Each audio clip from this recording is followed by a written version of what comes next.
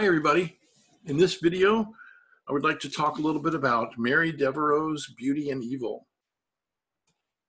So let me share the screen with you.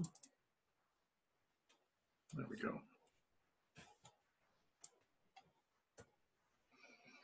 Okay. Mary Devereaux, philosopher at UC San Diego.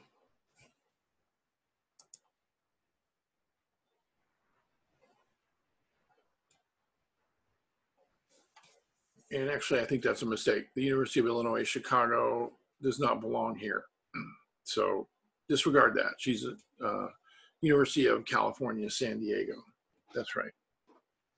So Leni Riefenstahl's documentary of the 1934 Nuremberg rally of the National Socialist Workers' Party, Triumph of the Will, is perhaps the most controversial film ever made.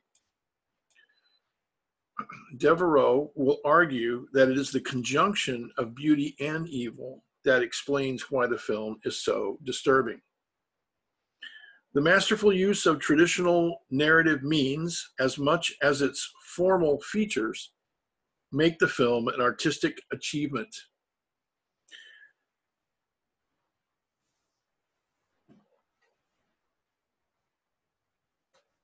Also, it uses the device of theme and characterization. There's a lot of use of symbolism in the film, and the handling of point of view has been commented on as well. All of these devices are used to tell a story of the new Germany. Military values, for instance, of loyalty, courage, unity, discipline, obedience, are combined with a heroic conception of German mythology. Pardon me. Hitler is the hero of a grand narrative, leader and savior. The tale of Hitler, stalwart, alone, heroic, is the tale of the German people. His will is their will. The film is troubling because it presents a beautiful vision of Hitler and the new Germany that is morally repugnant. The film is aimed not simply at stylistic innovations and formally beautiful images, but at using these to create a particular vision of Hitler and of National Socialism. Riefenstahl was a great admirer of Hitler, so this weakens her pure aestheticism defense. And this is the film she chose to make. So Triumph of the Will is a work of Nazi propaganda. But the film is more than that. It is extremely well made, number one. Number two, it is a work of art. Okay, sorry, typo there. It is a work of art. It's extremely well made, and it is a work of art. Yes, because it offers a beautiful, sensuous presentation, a vision in a recognized artistic genre, documentary, of a recognized artistic medium, film. Enjoying this film might lead one to ask not just what one may become, but let me start this again. Enjoying this film might lead one to ask not just what one may become, but about who one is now. Aesthetic distance has been the recommended way to look at art for most of the 20th century.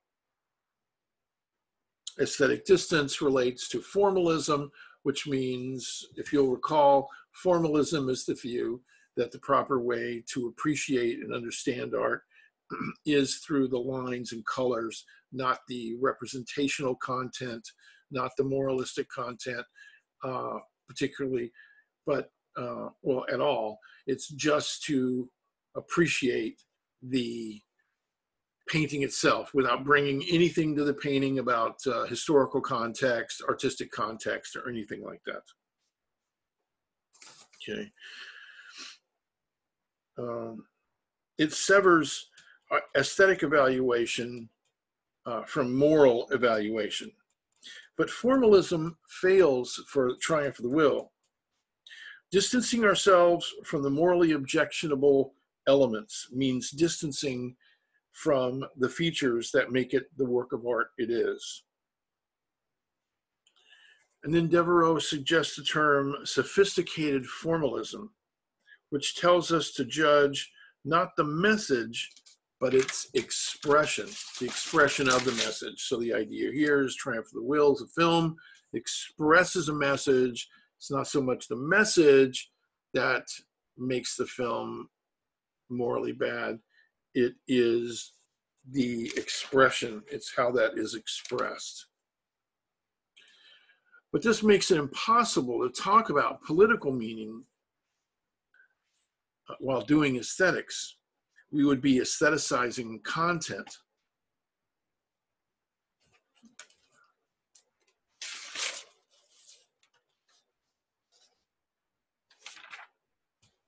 So there's two ways to go.